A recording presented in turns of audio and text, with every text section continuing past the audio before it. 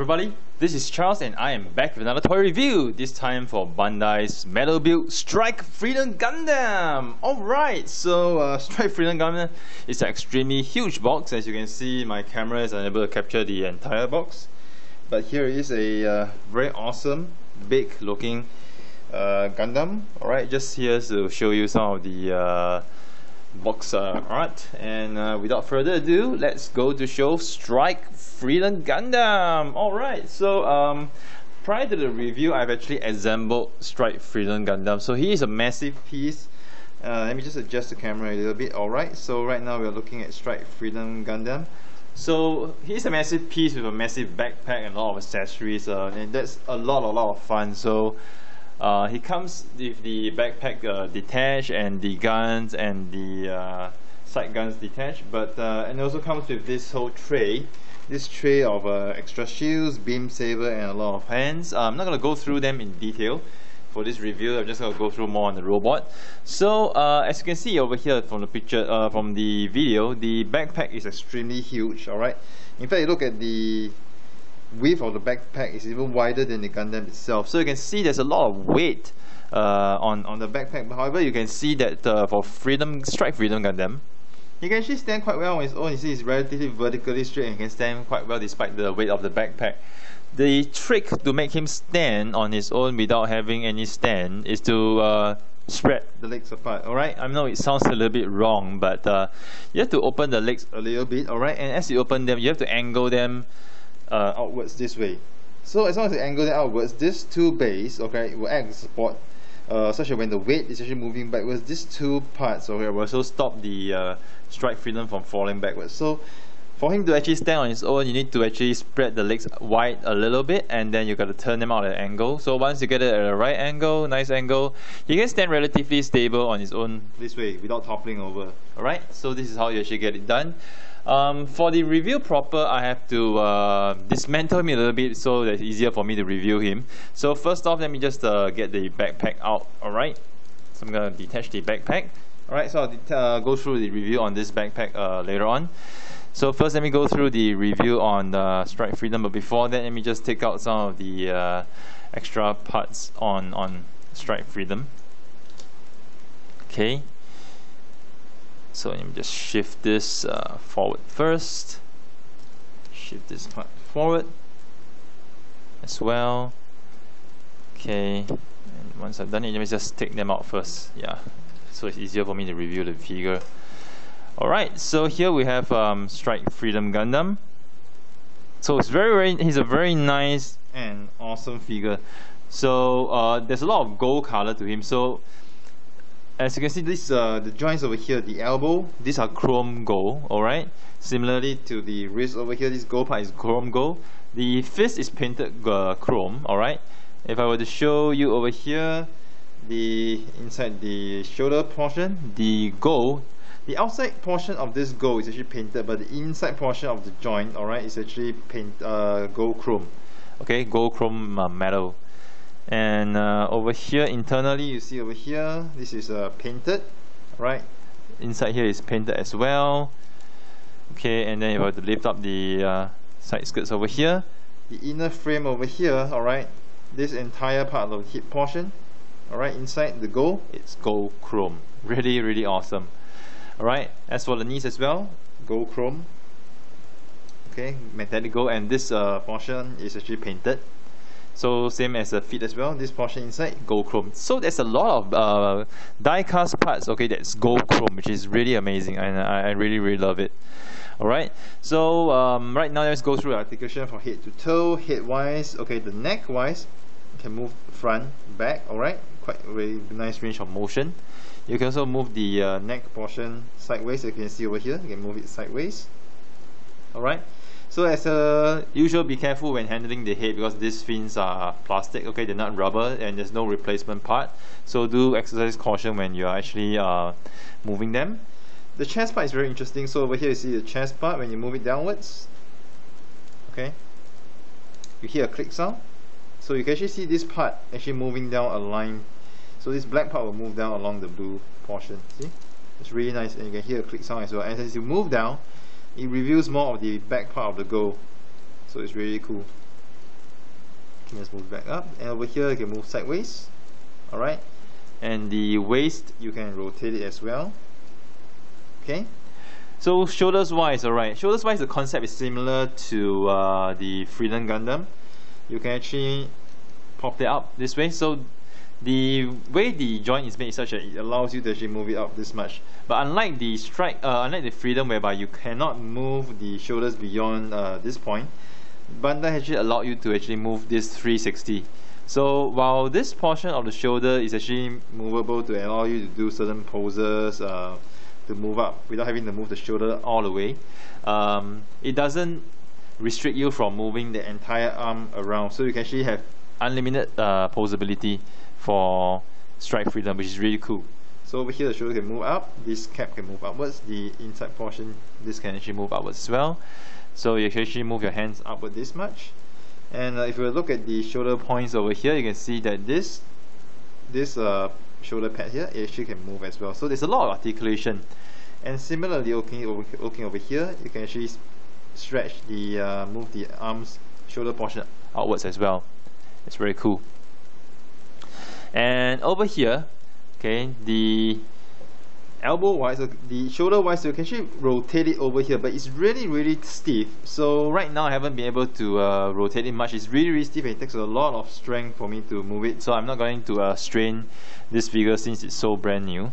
But what I can show you guys, okay, let me just take out this portion first. Okay, take out this portion, and the lower part of the elbow can actually rotate as well. So over here you see I can actually rotate this part of the elbow 360 if I want to, and then I can actually, this has a double jointed elbow that allows me to move all the way in. So you can see it actually moves all the way in this much. So it's really awesome in terms of the articulation. Let me just straighten this out. Okay, as I straighten this out, I'm going to rotate this portion back. Okay, and over here, the wrist wise, look at the articulation for the wrist. You can actually move it out down this much. So there's really a lot of articulation going on over here. And yes, this inner part here is gold chrome, right? So cool. So for this portion, this is actually the shield portion. So what you want to do if you want to actually change the shield, you need to take the beam saber. Alright, you just push this bottom part out. Once it's out, okay, you just fit the other portion in. So this thing, okay, it's actually a two-part shield. So this is soft plastic and this is hard plastic. Alright, soft and hard. So when you push this in, you got the shield over here. So this shield, you can just rotate it. You can just place it back over here. So you can do it for both sides.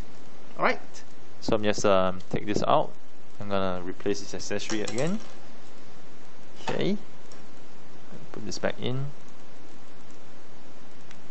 Okay, so actually I'm done with the upper part of the articulation. So for the skirt wise, you can actually move it up this much, about 90 degrees. You can actually move the skirt outwards as well. Similarly for the back skirt, you can move it all the way about I think it's a good 70 degrees. Alright. Okay, just get this out of the way. And then in terms of moving the legs sideways, you can actually move it close to 90 degrees. Alright, so I think about 70 degrees over here. And the joint over here, okay, is interesting in the fact that you can actually move it upwards. Okay, so the joint right now is actually this entire joint, rather than just having the thighs packed into a ball joint at the hip. The hip portion is now actually a movable joint by itself. As you can see, I'm not sure my camera can capture it clearly. So this is actually a joint by itself that actually moves. Alright, so this actually gives Freedom more articulation. Okay, you can actually do the kneeling pose easily. Let me just show you guys over here. So you can actually do the kneeling pose very effortlessly over here. Okay, but the fact that the thigh joint is made this way allows the thigh to actually move forward more. Alright, so it's actually very cool. And even to move the knees upwards, and then you should move down to show the double jointed knees. This is very cool as well. Like I said earlier, gold chrome, really awesome. Alright, let's just move this down first. Okay, and now turning our attention to the back here, the fins, okay, you can actually move the back fins upwards, and the detail inside is really cool. So you can see the fins at the back here. So at the back, they actually painted this portion gold, and also in the inner side of the funnel, it's silver. So there's a lot of effort to actually paint this piece, which is makes it really awesome and worth the very expensive price tag that it carries. Yes, it is 27,000 Japanese yen, which I think is about close to based on the current exchange rate, probably 255 or 260 US dollars, right? And the bottom part, this part of the feet, you can't move it, but you can actually move the other part of the feet, okay, to actually move it according to the pose that you want to have.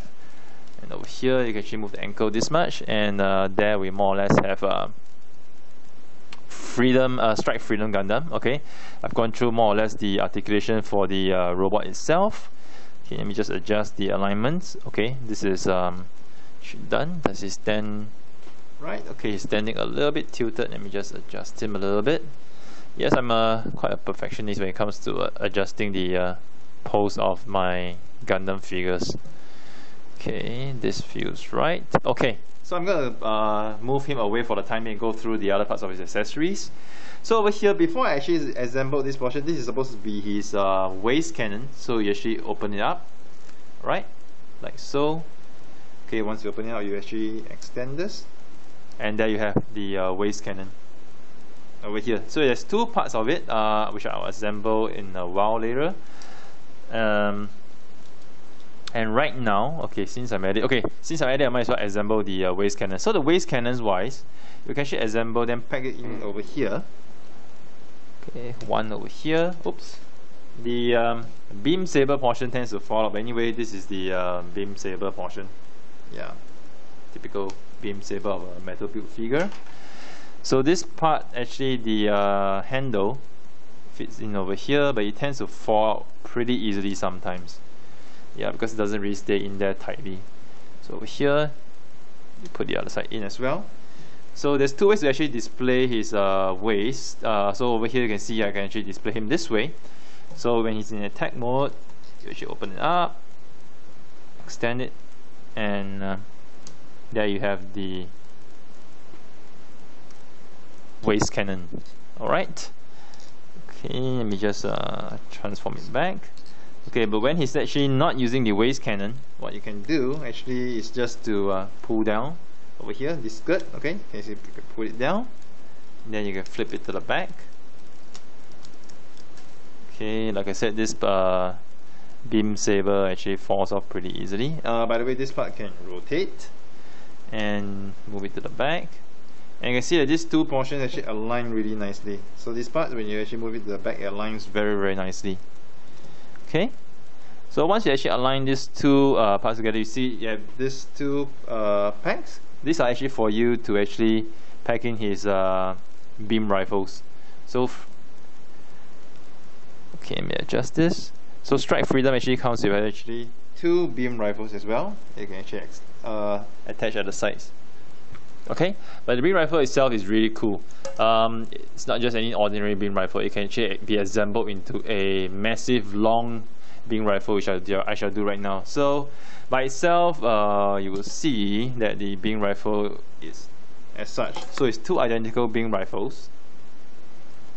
Okay, two identical beam rifles. Let me just put it to the back. So technically it should be exactly the same, but they're actually different.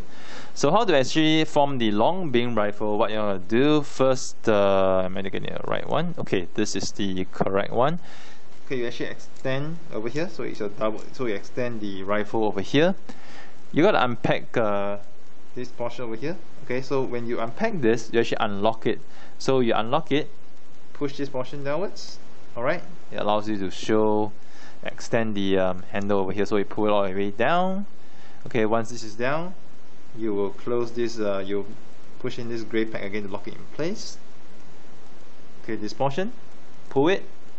Okay, rotate 90 degrees downwards and push it in again. Okay, so you're done for this part of the gun. Okay, for the second part of the gun, you have to extend. Okay, extend the back portion. So you just pull and extend this part. All right.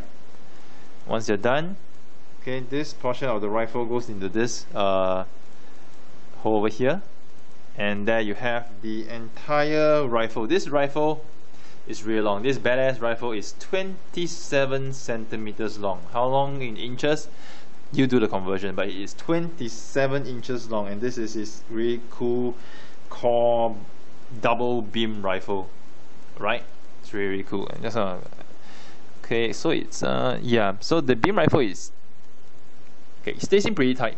Okay, it doesn't really fall. But you know, when you actually lock it in, it doesn't feel like it stays in that tight. But when you shake it, it doesn't really fall out.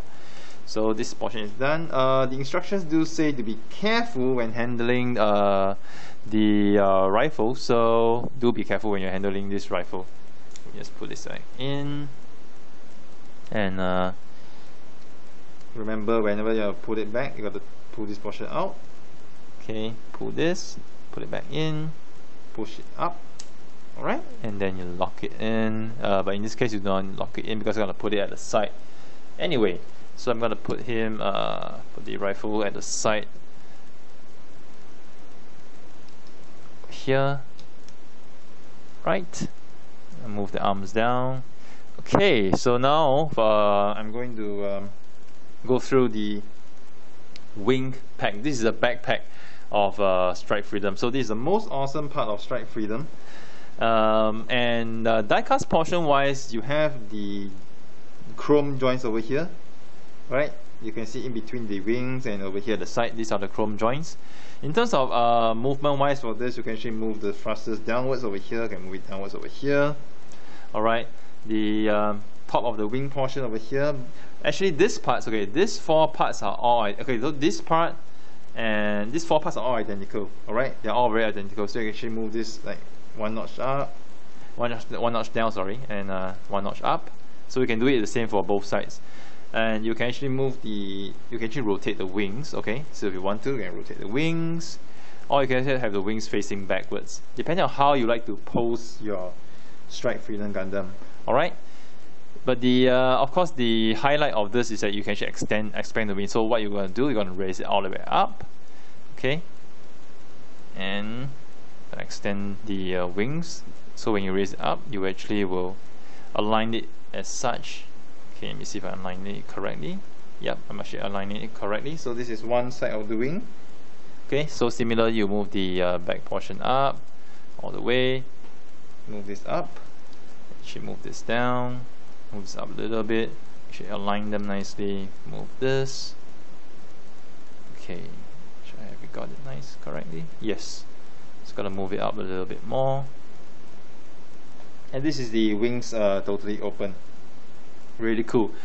So in order to, so you need to remove the wings from the funnel. So when you're removing the wings from the funnel, do exercise caution. So you need to pull it out. Okay, once you pull it out, okay, do not pull it out this way. Once you pull it out, once you actually extend it outwards, pull it down straight. Alright, so this is one funnel.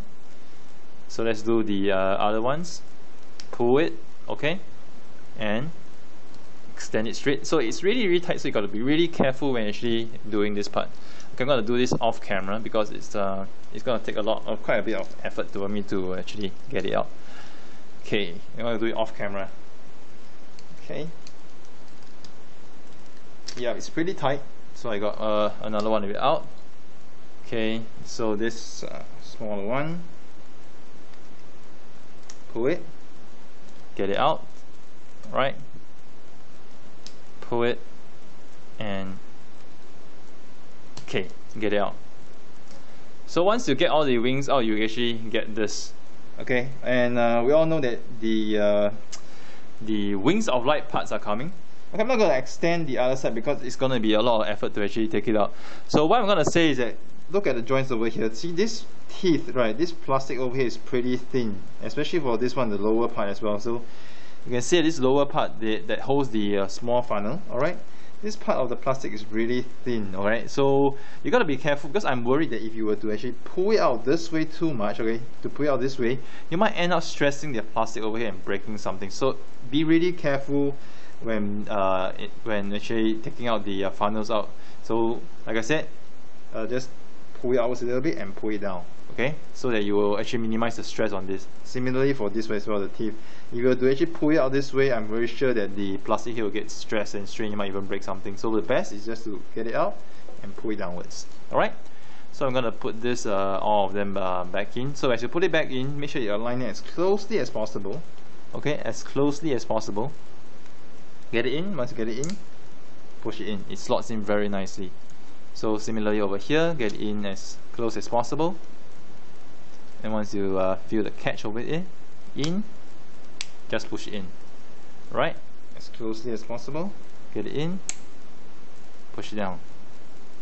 Okay, nicely. Let me just see if I get the alignment correct for this one. Just to make sure I got the alignment correct. Yep. Okay. Okay, good. So finally for this part, make sure I got the okay, slot it in nicely. Okay. Okay, okay. Make sure I get it correctly. Okay. Okay, good.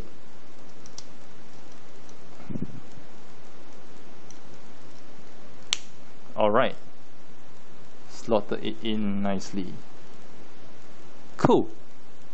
Great, great, great. Alright. So I got the wings done nicely. Let me just align them nicely first before I put it back on the backpack. Okay.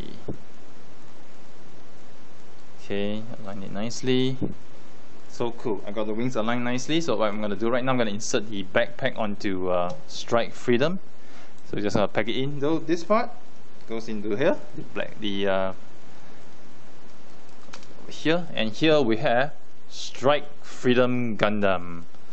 Alright, so like I said, if you actually had posed him correctly with the legs open outwards, okay, he will stand pretty well on his own without having to need a stand. So over here, you see, he stands very, very well on his own without having to need a stand. You can see the awesomeness of the wings spread out. Let me just raise this up a little bit. So cool. So really, really cool and so massively amazing. Alright. So he does come with a stand, which of course I'm not showing it in the review right now. As per most of the review, I need to show and go through the details of the robot. So Strike Freedom is really, really awesome. In terms of the engineering, in terms of the weight, there's a lot of die cast. Whatever gold chrome you see, okay, it's in plated gold chrome you see, it's actually all die cast. And it's really, really awesome. And Strike Freedom has been the figure that we've been waiting for since Freedom Gundam. I know a lot of people don't really like Freedom Gundam because they feel that it's not really a very good piece. There has been some quality issues with the paint or whatever, but personally I like Freedom Gundam a lot, and Strike Freedom is really a great addition to the Metal Build family, something that I've been waiting for a long time. This figure is actually sold out all over the world, so if you get your hands on this, I would recommend you get a hand on it. But I'm pretty sure even if you miss it out this time round, some years down the road, Bandai will probably reissue this piece. But in the meantime, if you can't wait, you should get it as soon as possible. So I highly recommend this piece. This is really, really the best Metal Build figure I've actually got since the Double O Riser, and highly recommend you to get it. So here's Charles signing off with yet another toy review. I hope you guys have enjoyed it. Do stay tuned to my channel for more reviews next time. A lot of accessories, and that's a lot of fun. So he comes with the backpack detached, and the guns and the side guns detached, but and also comes with this whole tray. This tray of extra shields, beam saber, and a lot of hands. I'm not going to go through them in detail for this review. I'm just going to go through more on the robot. So as you can see over here from the picture, from the video, the backpack is extremely huge. Alright, in fact, you look at the width of the backpack is even wider than the Gundam itself. So you can see there's a lot of weight on the backpack. However, you can see that for Strike Freedom Gundam, he can actually stand quite well on his own. You see, it's relatively vertically straight and can stand quite well despite the weight of the backpack. So that's easier for me to review him. So first off, let me just get the backpack out. Alright, so I'm going to detach the backpack. Alright, so I'll go through the review on this backpack later on. So first, let me go through the review on Strike Freedom, but before that, let me just take out some of the extra parts on Strike Freedom. Okay. So let me just shift this forward first. Shift this part forward as well. Okay, and once I've done it, let me just take them out first. Yeah, so it's easier for me to review the figure. Alright, so here we have Strike Freedom Gundam.